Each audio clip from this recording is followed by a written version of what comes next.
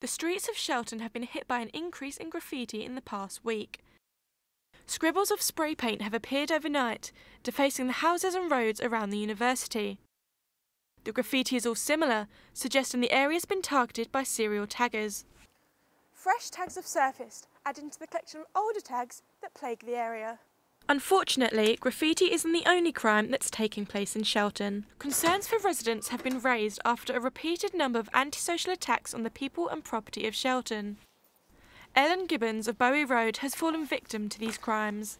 So when I came back from work, it was about 3:30, 4 in the morning, and I got home and my wing mirror got kicked off my car. It was just an inconvenience of how much I had to pay out to get it fixed. And why did they have to do it in the first place? What put that in their mind to kick off how many wing mirrors down the street? Because it wasn't just my car, it's like everyone else's car as well.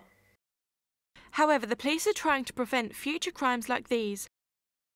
I was getting ready in my window and I was looking at the houses over the road, and there was a man trying all the handles, and I was about to go over to tell one of the lads, and he'd just come out, so I don't know if they knew him or not, but he was doing it to like all of them down. And then our neighbours got burgled over Christmas. 3 door alarms have been handed out to residents as a burglary deterrent, and officers have been doing door-to-door visits to warn people about the recent wrongdoings. Hopefully this is just a phase and the culprits will soon get their comeuppance. This is Gráinne Mullen reporting for Staffs Live.